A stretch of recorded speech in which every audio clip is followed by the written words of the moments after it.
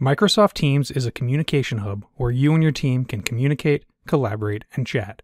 Just imagine one place where you can utilize all the tools that Office 365 has to offer, work with large teams or small teams, then create channels that can be seen by the entire team, or create private channels, where it's only limited to a smaller group. Within this team information services, we have a channel called Field Services, and here we can do things like schedule meetings, communicate, even upload files that we can collaborate on. On the left, you'll see a navigation bar where we have things like activity. We can chat, we can view our teams, as well as our calendar. We can also manage things like calls, files, and tasks using Microsoft Planner. Within a channel, you can notice right here, we have things like posts, files, we can access things like meeting notes, a wiki, as well as additional apps that we can add up here on the top as a tab. Within this channel, we can see people's online presence with these indicators. We can also have a thread of communication, like right here, that is often a great alternative to an email. We can either respond to a conversation or we can click here and start a new one, even at mention people.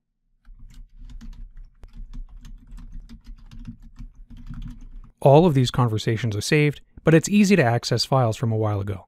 All you need to do is click here on Files, and you'll have easy access to those shared documents. Within this document library, you can even create new documents, upload them, sync them to your computer, copy a link, download, even add additional cloud storage. The teams that you create could be long-lived or they could be short-lived, and you get to choose who is a member of that team. You can then create your own channels. Let's take a look. I'm going to click right here and join or create a team. We'll create a team. I'm going to build one from scratch, but you can create one from an existing Office 365 group or team. We can then choose, do you want it to be private, and that way people need permission to join. Or you can make it public and anyone within your organization is able to join. I'm going to make this one private. We'll give our team a name. We'll give it a brief description. Then choose Create. From here we can add members if we'd like, or we can do so later.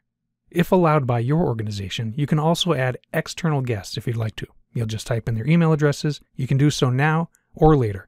I'm going to add a few people now. Then I'll choose Add and Close. It's that easy. I can always add and remove people, and I can also add additional channels.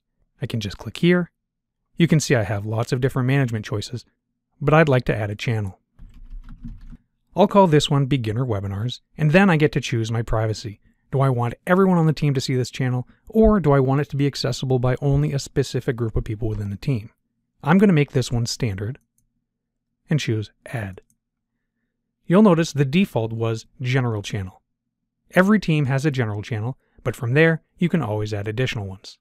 And as I mentioned before, we have posts or conversations, we have a place for files, we have a wiki, and we can always add additional tabs.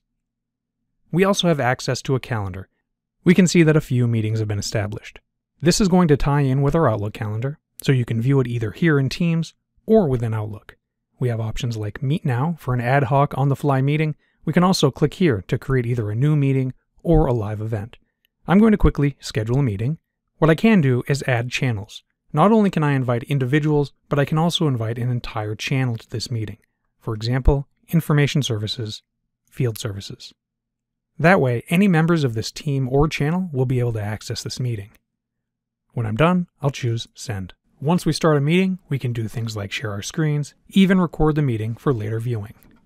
Not only can we create meetings, have conversations as a team, we can also chat with individuals or a smaller group. We'll click here on Chat and begin chatting with our coworkers.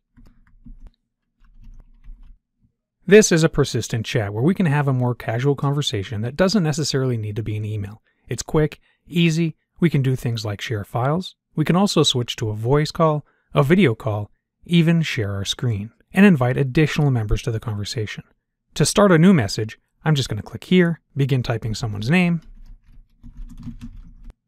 and have that conversation.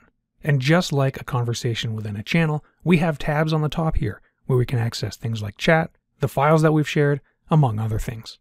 With these shared cloud documents, collaboration couldn't be easier. I'm going to click here and open this document.